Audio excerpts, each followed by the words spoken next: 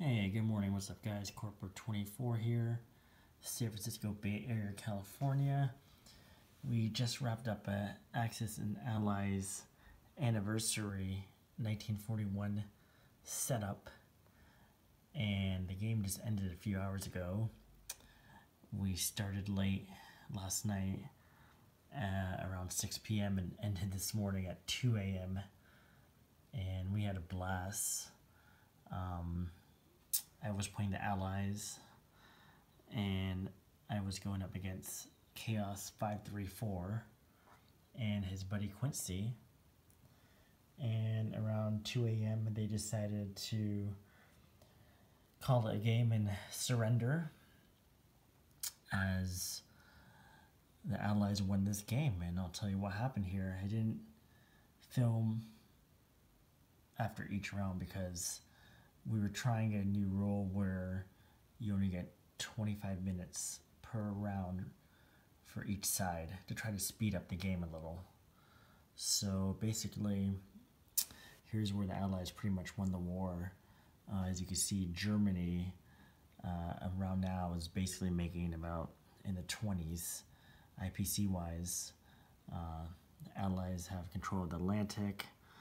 They have men and equipment in UK, and basically I was going to northwestern Europe and France, going back and forth, draining Germany and Italy's forces. Italy is only collecting about 9 IPCs, so their backs are up against the wall. I wrapped up Africa pretty early in the game. That was successful for the Allies. With the Soviets, I'm able to come in and take some of these territories, the Balkans, Bulgaria, Romania, and Czech. And I have pretty good forces.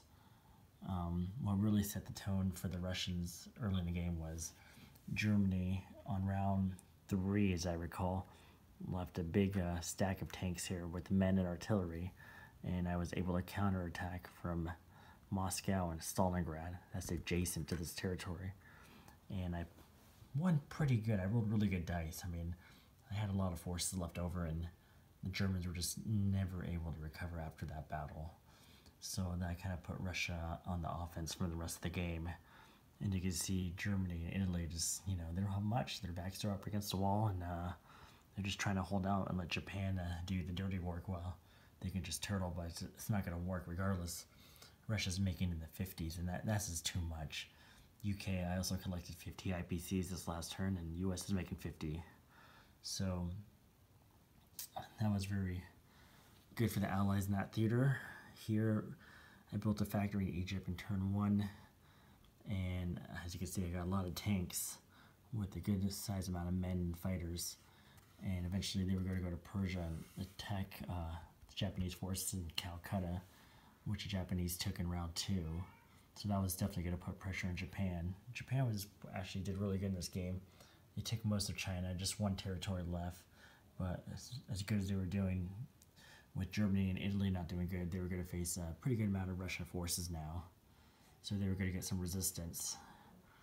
So yeah, that's the Asian campaign. He had a factory in Manchuria, French Indochina, and obviously India. So Japan was just trying to build as many men. He never built tanks, which kind of stunned me. They cost $5, and usually when I play Japan, I like to get tanks, get them up to the front quicker. Men, I guess they're good, but they just take longer. In the Pacific, we kind of played a hide and seek. There was no big naval battle. Yeah, we were just kind of going back and forth. Every time I moved down here, he would go back up here, or if he went down here, then I would go back up here. You know how it is. It just goes back and forth. We never had the big battle, like I said, but this is what he had. 4 carriers, 6 destroyers, 6 subs, cruiser, battleship, 3 transports, and some units on those transports. He moved his Japanese Air Force up north, fearing that I might come up here with the transport and 2 guys and 6 destroyers and 12 subs, 2 loaded carriers, battleship and a cruiser, fearing I might come up to Sea Zone 62 or 63. He wanted to protect the homeland. But yeah, that was it. You was making about 50. I felt like Russia won the war for the Allies. England did too. was kind of disappointed with the Yanks. I mean, they were strong, but I was never able to make. I guess I mean I do kind of have a supply line going back in here helping UK on the Western Front, but I was never able to like make a dent against the Axis with the Yanks. I felt like Russia and UK did most of the work, but you know, someone had to keep pressure on Japan in the Pacific, and that's what the Americans did. But you know, like I said, we never had that naval battle, so maybe that's why I felt like Russia and UK did most of the work. But you know, I had a good time playing the Allies. They gave me a 16 IPC bid. I put a sub here and sub there to try to take out the Italian Navy, but the plan actually backfired as Germany took out my cruiser and destroyer here in round 1. So that plan really didn't help me at all. I did put one man in Egypt also. I saved $1. But holding Egypt, I think, was very key for the Allies because if the Axis broke Egypt, they can expand to these territories. And that's a can of opening of worms for the Allies. It could just be hell. Unless you got all this money here the Axis can take. And it was able to hold the Middle East, except India, obviously.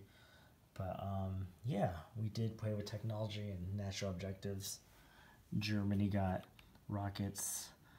America got super submarines. Well, that was a nice one, but I was never able to use it in a battle. England got improved shipyards. Japan got long-range aircraft. That was the best. That was amazing. With bombers could go 8 spaces, aircraft 6. That was huge. And I got heavy bombers with the UK. So yeah, that was it. Had a really good time playing with the guys. We had 2 games going on, so I was playing in this game. Again, Allies won victory. I was going against Chaos 543 and his buddy Quincy. So yeah, it was really fun. And we also have one more game going on here. This game has not ended yet, but hopefully these guys will start playing soon.